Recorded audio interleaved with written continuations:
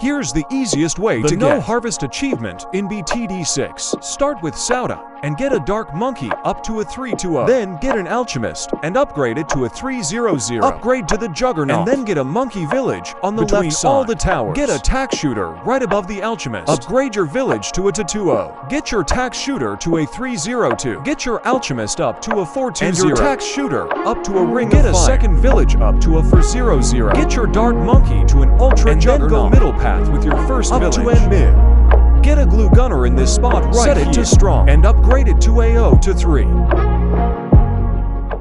Now wait about 20 rounds to afford the Inferno Ring.